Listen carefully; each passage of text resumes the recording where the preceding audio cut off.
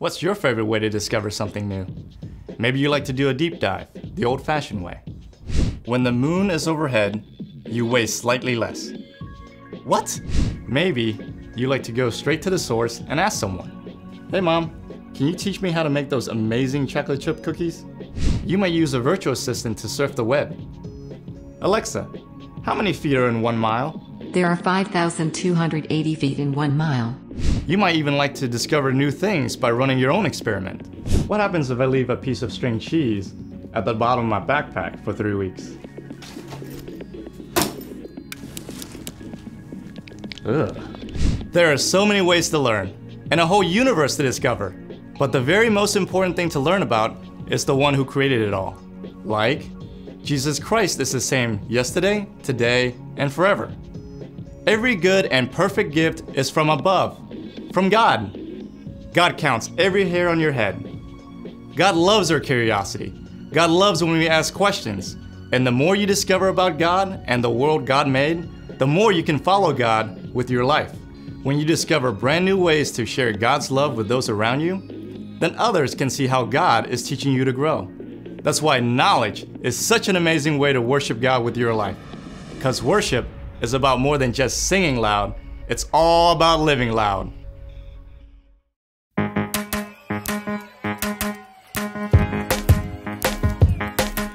When I am scared of what I don't know, when I'm afraid, thinking I'm alone, you remind me that I still belong. God, you help me to grow. Scared, I don't feel strong. When I'm afraid something is wrong, you remind me that you're in control.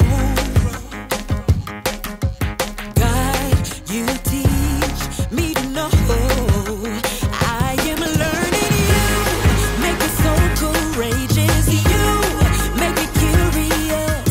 There is so much you have given, so much to explore. You're teaching me. I'm gonna be a better me. Oh, yeah, yeah. When I am scared of what I don't know, when I'm afraid, thinking I'm alone, you remind me that I still belong.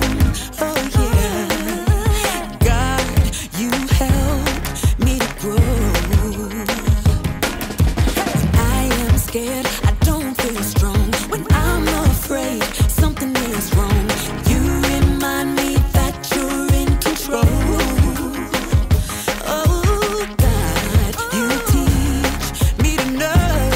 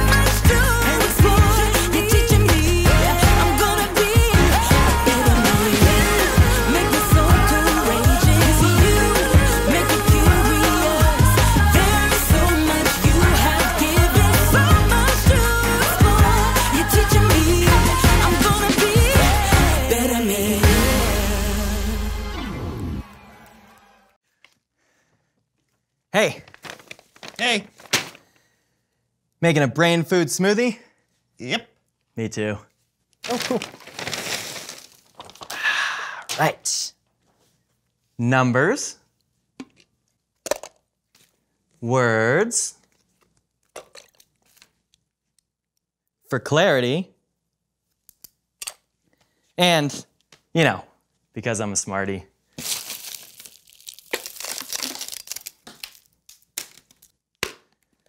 Let the learning begin. Oh yeah. The trick is to get more Smarties.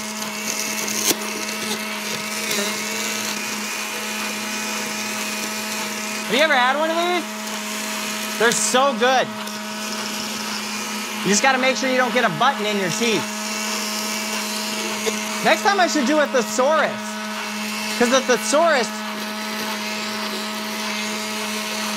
then I could learn new words.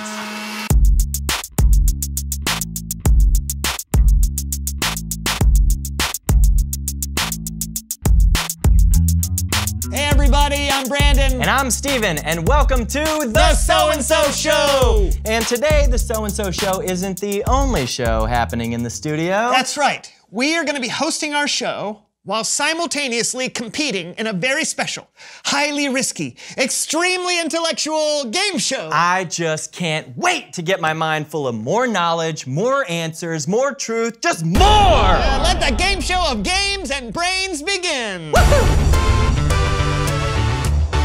In each round, we will play a different game that requires our brain. If you lose the round, you get a strike. 3 strikes and you're out of here! Yeah, right. The first person to get 3 strikes loses the game and gets a pie in the face! You ready? Yes. Round 1, Slapjack. Put your reflexes to the test.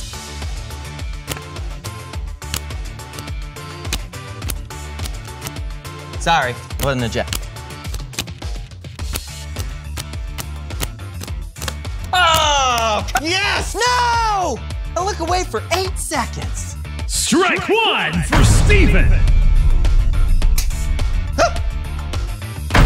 Round 2, think fast. To win, you must name the most comic book characters in 15 seconds.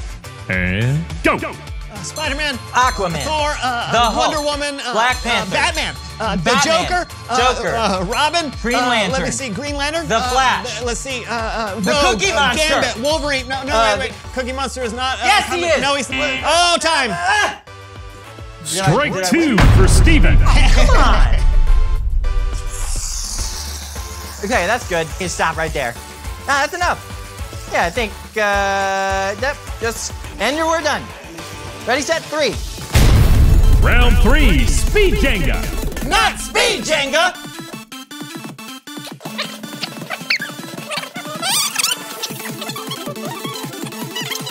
Ah! It was too fast. Strike 3 for Steven. No, that was, I think you touched it last. I'm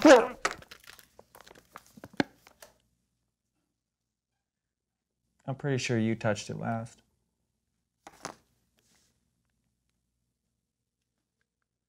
I win! I'm the winner! I'm number 1! You know, I was always expected that I was the smart one, but now I have proof. My brain is huge. Who's the smart one now? It's Bible story time with Kellen. You should always have a spare pie, just in case.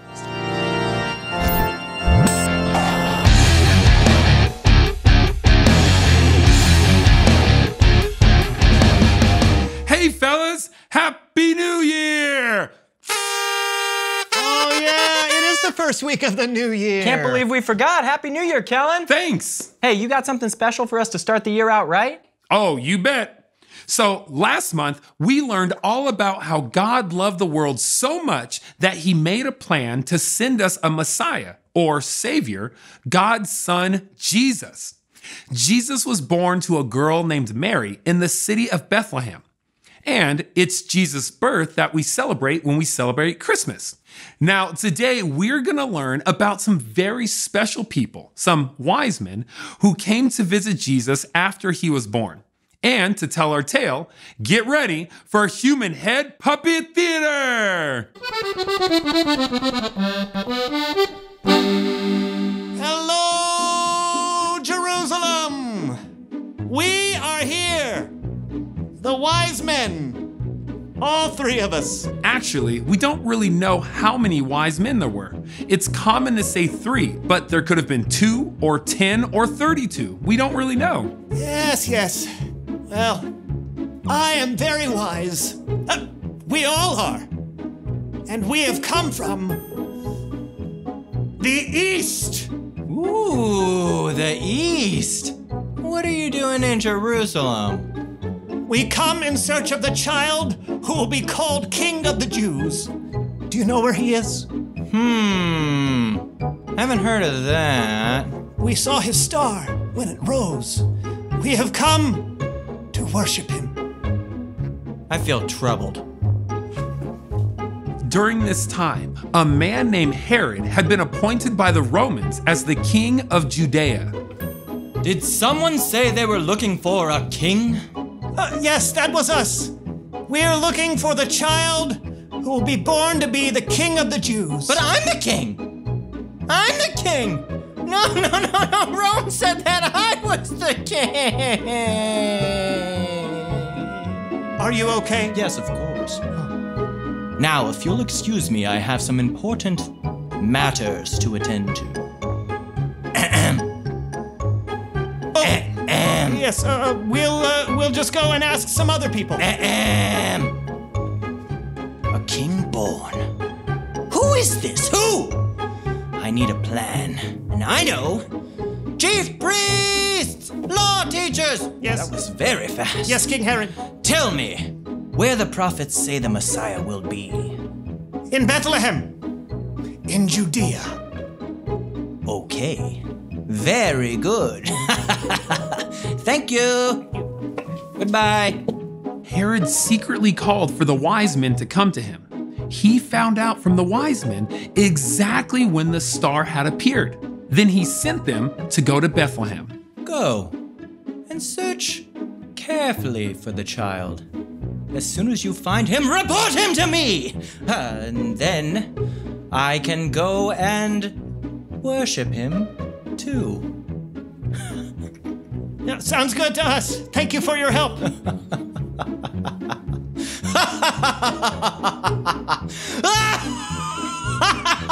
Are you sure you're okay? Yep. Nothing to see here. Go off to Bethlehem. Off you go. Okay. Is he gone?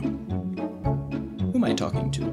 After listening to the king, the wise men went on their way. The star that they had seen went ahead of them. There it is. The star. Follow me.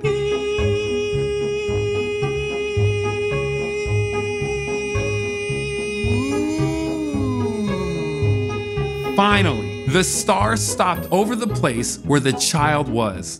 Ta-da! This must be the place. Wow! I feel so full of joy. The wise men went into the house and they saw the child, Jesus. He was with his mother Mary.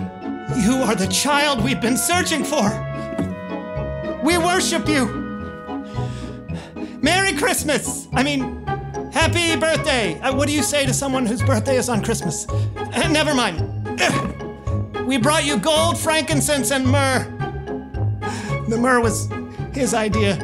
It was good, though. No, I like it. The wise men were amazed and filled with joy when they finally found Jesus.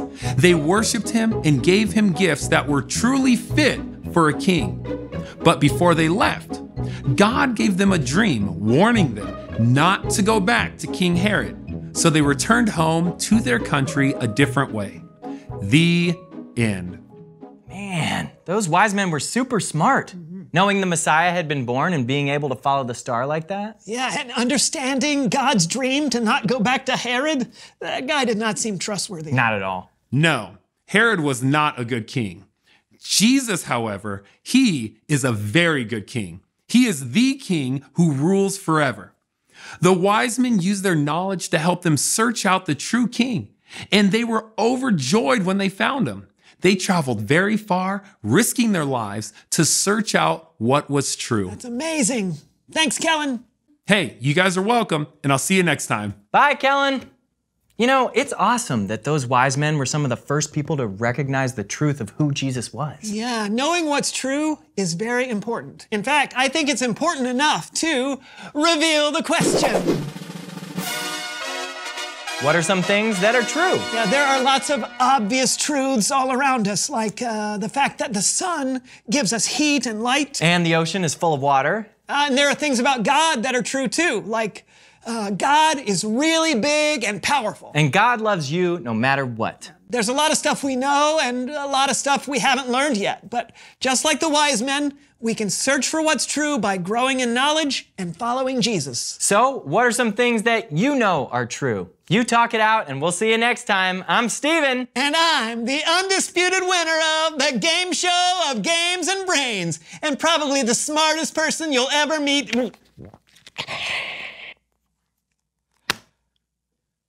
Where do you keep getting all these pies? Thanks for watching the So-and-So Show. I always keep some pies handy, just in case. I actually have a little refrigerator down here. Is that what that's for? Yeah. Oh yeah, yeah. Check out those reflexes. Go. Yes! Yeah! Good one. Very nice, very nice. Oh no! Can you set it up again? Yeah, Yeah, let's great. go together. All right, here we go. This is really. Oh, Is my it hat. working? Ah! Where do these guys come from? Okay, speed Jenga, go. Oh.